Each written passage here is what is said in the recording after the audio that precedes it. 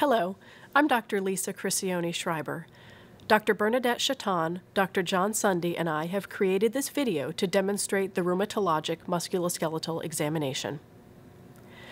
The history forms the core of rheumatologic diagnosis, followed by the physical examination. You will encounter patients with musculoskeletal complaints in every specialty of medicine. Therefore, it is important to be able to perform a comprehensive musculoskeletal examination to successfully diagnose and treat patients. Our aim in this video is to demonstrate how to evaluate every joint area while providing an anatomic framework to help you accurately perform and interpret your physical examination findings. We will focus on an overview of what one can discover on a detailed musculoskeletal examination. In this video, we will focus on aspects of the examination that are most important for the evaluation of non-surgical joint complaints. We have broken down the musculoskeletal examination into 6 general sections: the hand, wrist, and elbow, the shoulder, the neck and back, the hips, the knees, and the ankles and feet.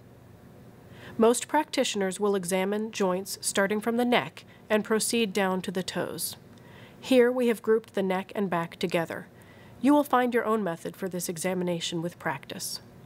In each of these sections, we will start with a discussion of the most common afflictions of these joint areas. We will describe the anatomy and demonstrate how to examine each joint area. When performing a musculoskeletal examination, your first goal should be to determine whether a patient's complaints are truly in their joints. A number of neurologic, metabolic, and other disorders cause pain. Therefore, it is important to be able to distinguish complaints on history as well as to be able to perform a reliable physical examination. Having an idea of the distribution of joints involved in different types of arthritis can help guide you through both the history and physical examination. The timing of complaints can help you determine whether they represent a regional musculoskeletal complaint versus a systemic problem. Examination of each joint begins with inspection of the joint. To properly evaluate any joint area, the patient must be disrobed adequately to allow inspection and free motion of the joint being examined. During the examination, take advantage of human symmetry. Whenever you question whether a joint is normal, compare it to the other side. If both sides have identical abnormalities in range of motion, for example, this is likely a normal variant rather than acquired abnormality of both joints. Depending on the patient you are evaluating, you may perform a more abbreviated or a more detailed examination of each joint area.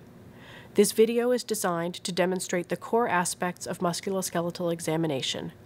There are more detailed and provocative maneuvers to demonstrate dysfunction of anatomic structures that will not be demonstrated in this video. If you would like to review a particular section of this video, just click on the section you wish to review.